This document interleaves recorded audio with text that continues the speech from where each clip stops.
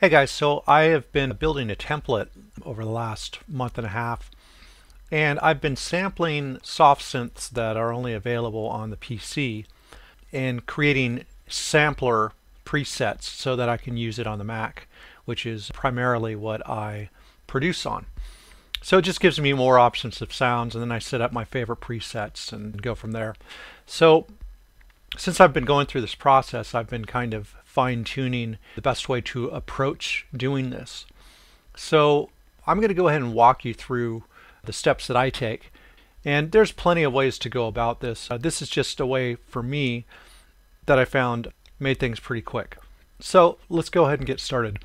I've got a sound right here, just a lead sound. Here, let me arm this here. So there's our sound. That's our synth sound. So we're going to make a sampler version of that. The first thing that I do is I make a MIDI clip, and each MIDI clip's going to play a different note. In this case, I'm playing a different octave, and this is set to 1 bar, so it's going to play each note for a full bar, which will give us a good long note to work with. And up here, I've set the tempo down to 80 BPM. That way, it plays longer notes, so this will give you plenty of time. Plus, what we're going to do is we'll end up looping the sample so that it plays longer and it'll sustain.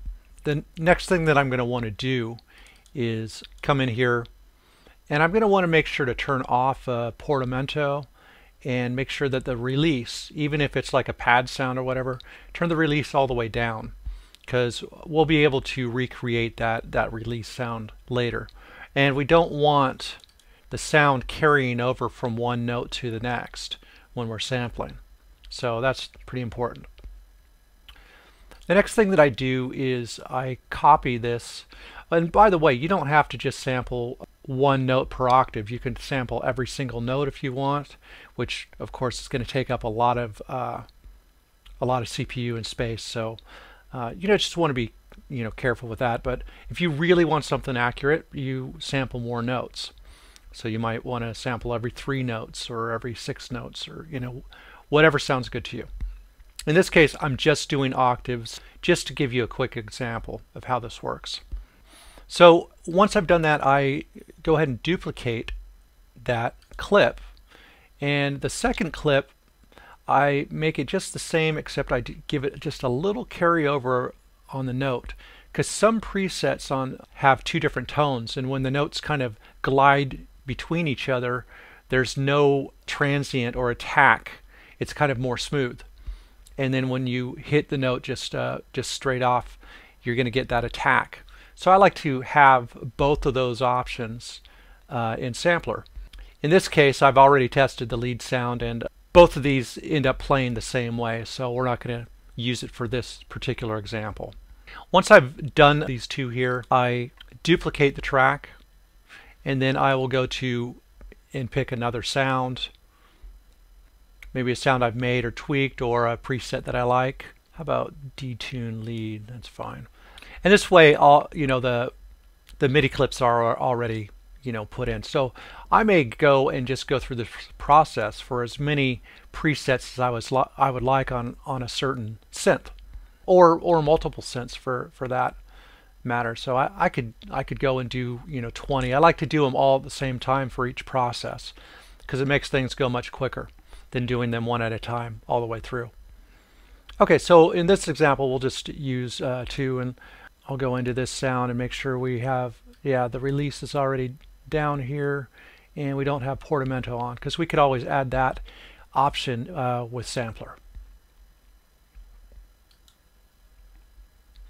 So the next thing I'm going to do is I'm going to highlight these, and I will right click and freeze the track.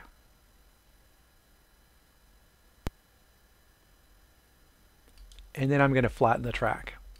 So that converts all these parts to audio. So I don't have to go through and record each part to a different track. I just freeze and flatten, and the audio is all ready to go. Now what Ableton does sometimes is it will double the length of a clip, because sometimes there's carryover, and it wants to make sure that when you have the clip recorded that it it smoothly loops or whatever.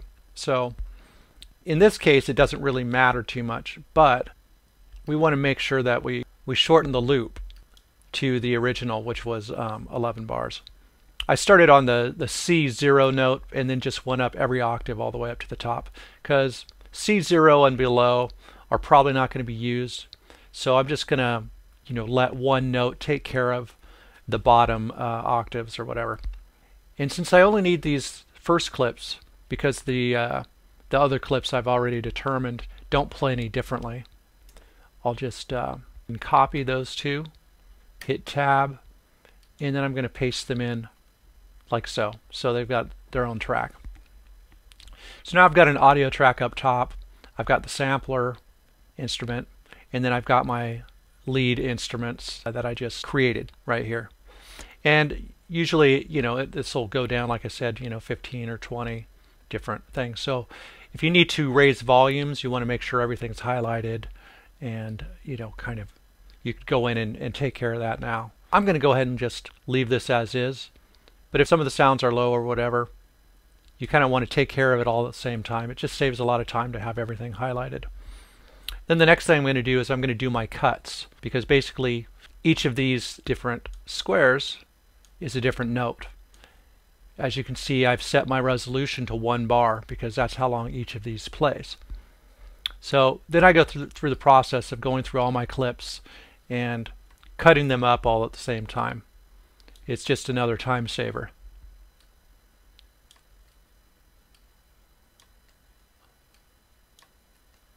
Okay, so that part's done.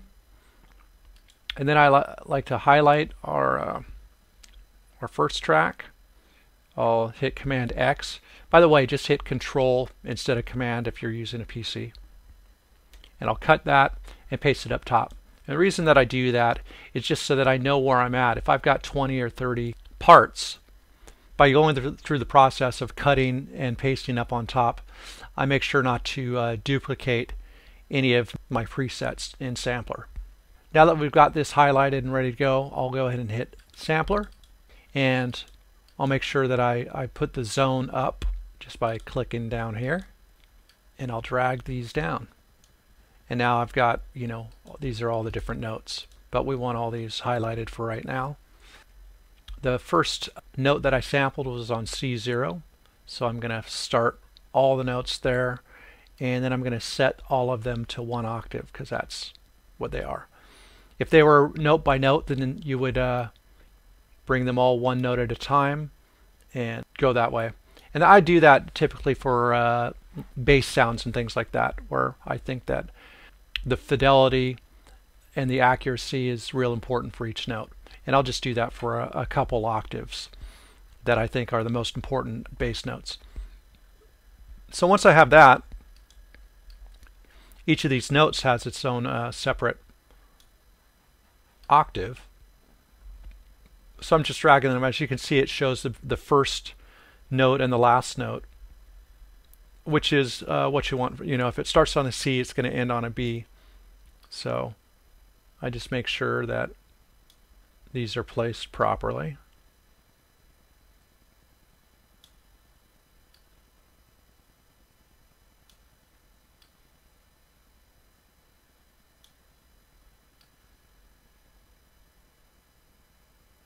Cool. And then these last ones, the upper notes, I'll just drag the last note up, so it's going to play all these higher notes, which are probably not that important, and then the lower notes as well, which are less important. Next thing we need to do is make sure to set the root note so that the pitch is playing correctly. So what you'll do is you'll hold down your Alt key and then come in here. As you can see up here, it'll show you what note you're on. So that's C0, click, and I'm done. And I just want to put these on all the C's. As you can see, it shows you what note. So this one I'm off a little bit, and then I just need to move it over to the right and get it on the right note. That one's already correct. C4, C5, C6, and C7. So now I've got all my root notes set. and I could actually play this now.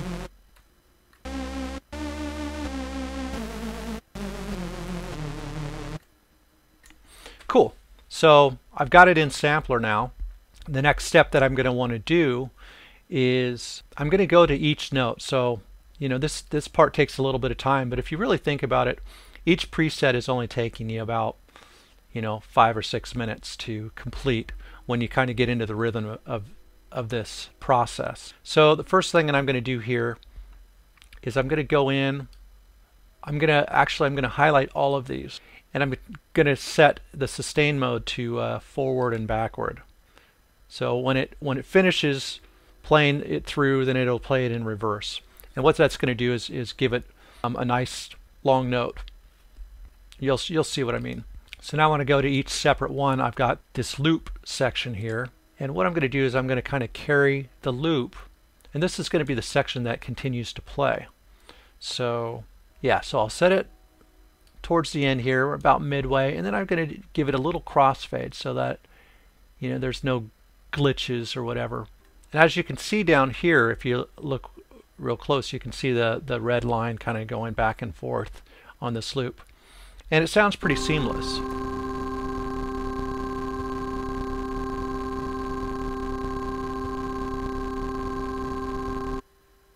So great. That's our first note.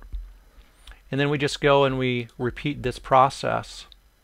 Like I said, this is already turned on because we highlighted everything and did it all at once. So that's another time saver. And I'll carry that over, do the crossfade. And I'll just kind of blow through this real quick.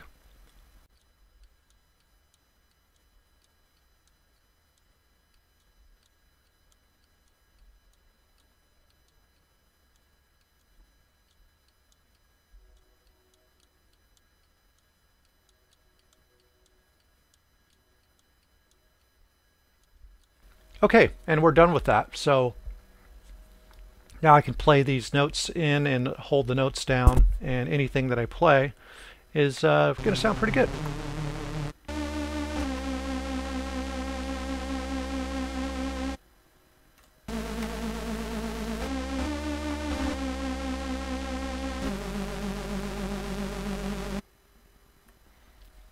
Oh, it looks like I've goofed something here, so I need to check this.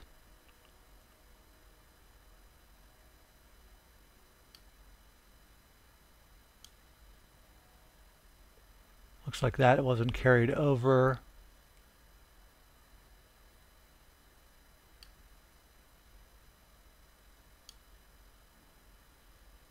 All right.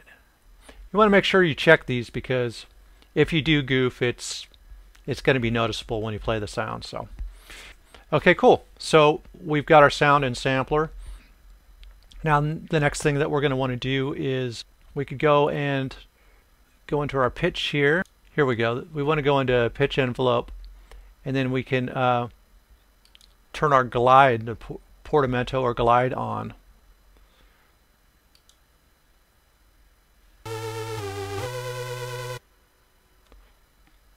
And if we turn the time up, it becomes more noticeable.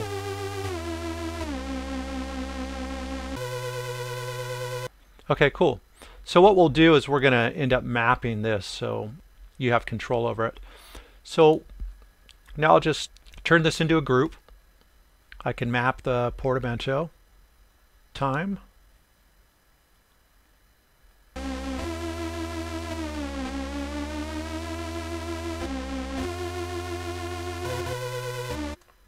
Cool. That's always something that's nice to have set. You could go in here and you could set your LFOs. You may want to go into your filter section and set up your filters or what have you. There's many things that you can do. You obviously going into the sample, and you can set your sample start and sample end and different things like that. So I'm not going to go through that whole process now, but this gives you kind of a basic rundown of how to set up a sound. Then what I would do is I would go to the next sound. I'd delete this, and bring the next sound in like so. And all I do is I can duplicate this, erase these, and drag that in. So now I go through the same process for the next preset. And then in the end, I will make a chain so that basically no matter how many I have, I'll just I'll highlight both of these, drag it across.